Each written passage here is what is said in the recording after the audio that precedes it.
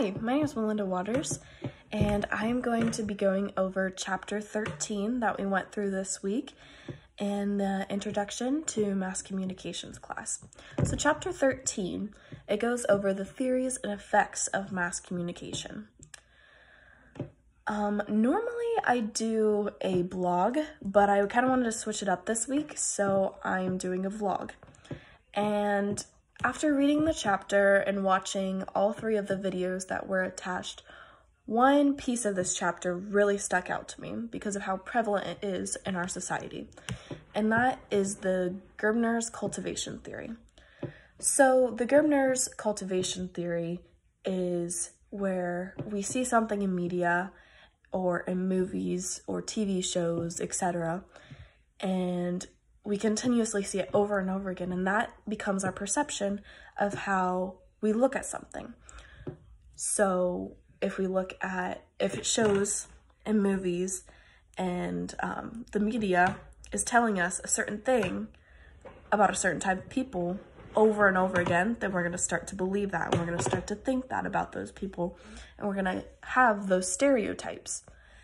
And so I thought that the best way that I can think of it to put these pieces together was how minstrel shows.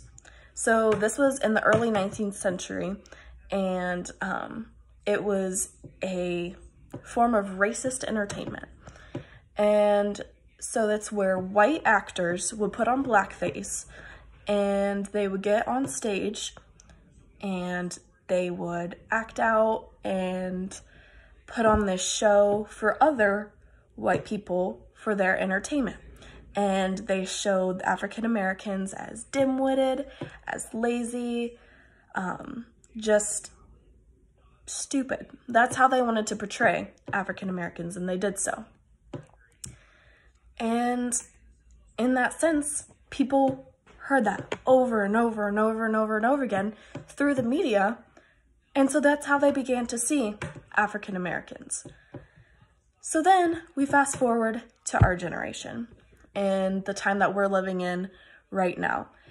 And although there is still so much progress that needs to be made, and there's just so much that our country and our world needs to work on, we are seeing a turn in media, and we're getting more movies for Black Power and giving whole movies dedicated to African Americans and the struggle that they go through in their daily life. And it shines a light for people who don't have to go through that every day. It shines a light on what they have to go through every single day in their life.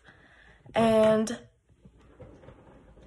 in the media and through these movies that are being made, it's changed a lot of people's opinions. It's changed a lot of hearts, because we are now seeing over and over and over again that Black is beautiful, Black Power. We're seeing all of these slogans, all of this. We're seeing, the movie, the big hit Black Panther. We're seeing a whole superhero movie dedicated on African Americans and their strength and their power.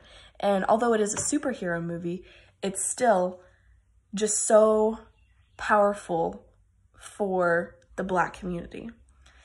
And I just really thought that that connection came very strongly to me when I was researching and looking over Gerbner's cultivation theory. So I really hope that this helps anybody, and that we can all take a step closer to making everybody feel equal and loved in their skin and their bodies and wherever they go. Thank you.